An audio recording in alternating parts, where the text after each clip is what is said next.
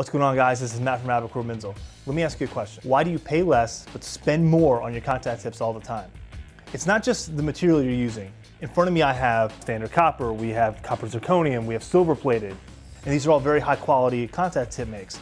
But what really matters, just as much as the material you're using, is how your contact tip was made in the first place. The difference is a drilled contact tip versus a drawn contact tip. A drilled contact tip is an entirely additional step in the contact tip making process where a contact tip bore is high-speed drilled after being drawn out. And what that does is it creates a smoother bore surface inside that inner diameter.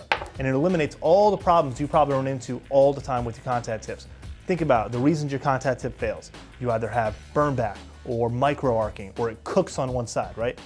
That's because you're probably using a drawn contact tip. Because of the way it's made, there are a lot more high points inside that inner diameter.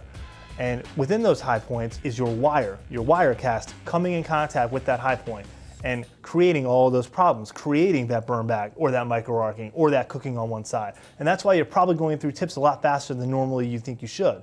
When you use a drilled contact tip, all those high points are eliminated, you get a much smoother inner diameter surface. And because of that, your tips last a lot longer. You can reasonably expect your contact tip to last 2 to 3 times longer, if not more, as a result of using a drilled contact tip. So ask your manufacturing rep, ask your distributor, what contact tip type am I using? And if you're not using a drill tip, try it. See if it lasts longer and see if it saves you money. This is Matt from ABICOR Binzel. Thanks for watching, guys. Have a great day.